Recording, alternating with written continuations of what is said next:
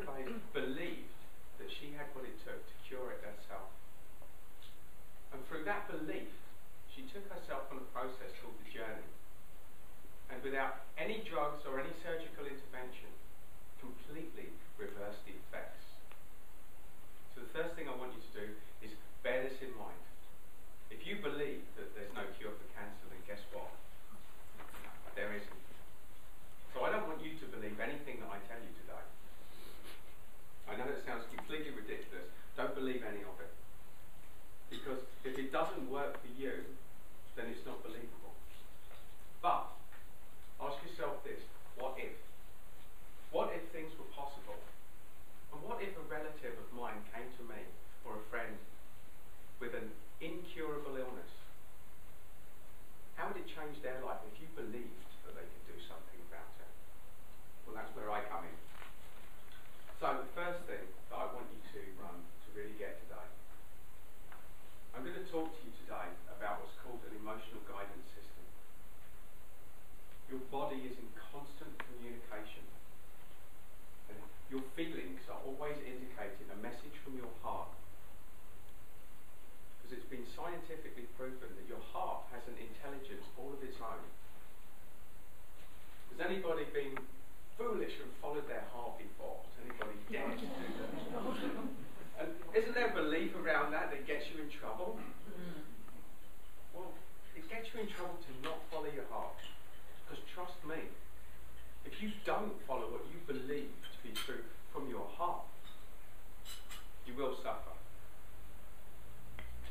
So, your body's constantly communicating with you.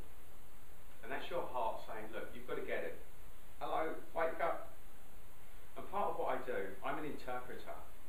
I help people interpret the message that the body's giving you that wants to get through to your head. How many people have not done something they knew that they should have done because their heads talks them out of it? Has anybody been in that place?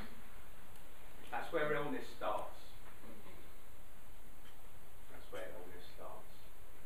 So, there's stages of communication.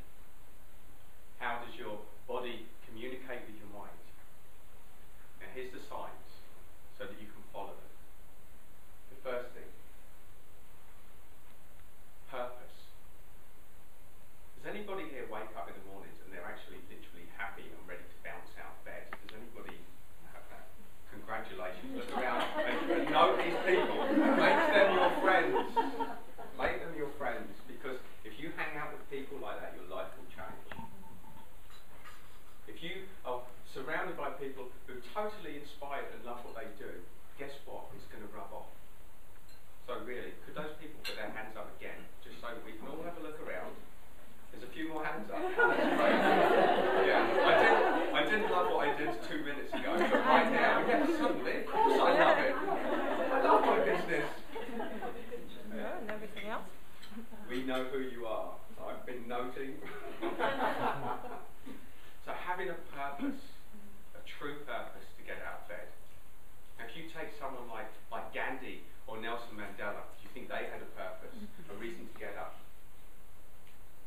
Yet my experience was, I used to work on medical boards. I used to sit down with people at the end of their lives, who used to tell me the same stuff. I spent all of my life saving for a happy retirement. Then my health went, and it's worth nothing. And do you know how bitter and resentful people get when they spend the best years of their life, the best years of their health, doing something they hated because they thought they were going to have a happy retirement? Well, guess what? I'm the ghost of Christmas future for those people. You're staring at the gravestone now. So, if you don't have a purpose, get one. The next thing to communicate will be your feelings. If you're feeling bad, guess what? Your heart wants you to know something that your head's not listening to. If you're feeling great, then guess what? You're probably on the right path to your true purpose. So the next thing, you either go one or two ways at this stage, depending on whether you're on doing something that you love. You'll either get loads of stress, or you will be insanely happy. insanely happy people will annoy the people who are stressed. Has anyone been in that mood where you see someone, yeah, I've had a great, how are you feeling today? Oh, yeah, guess what? I've just had a £1 million deal, everything's changing, my life has turned on its head overnight. You bastard. Because if you're feeling stressed and you're feeling miserable, guess what? You don't want to hear about other people's good news. And guess what? That rubs off on everybody around you. It influences everyone in your life, your friends and your family. And we think we're being, soldiering on. How are you doing today? Fine. It's not a great word. Fine. I'm all right. I'm okay. Yeah, all right. So what if you just started saying that? We don't have to believe it.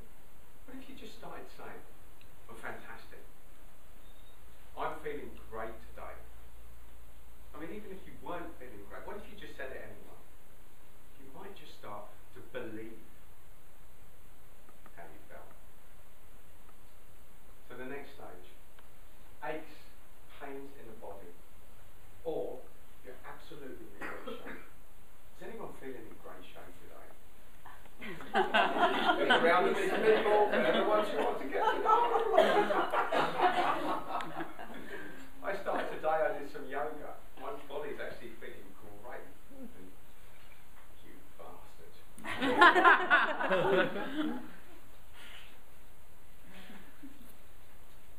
If you start to get aches and pains in your body, guess what? Your heart is saying, you're not getting it. You're not getting it. You're in that relationship that you know you shouldn't be in. You're doing that job that you know that you hate. So what we're going to do now is give you something a bit more permanent. Just as a little reminder that something's not right. Or if you're feeling great, that's your body saying, well done. Feel great, do what you love, continue doing it. Now the next one. This is when dis-ease set in. And that's usually around about the time you end up on a medical ward. Is that the ambulance? Just on cue. So it really is. I mean, when dis-ease sets in, that is your heart going through your body to get through to your head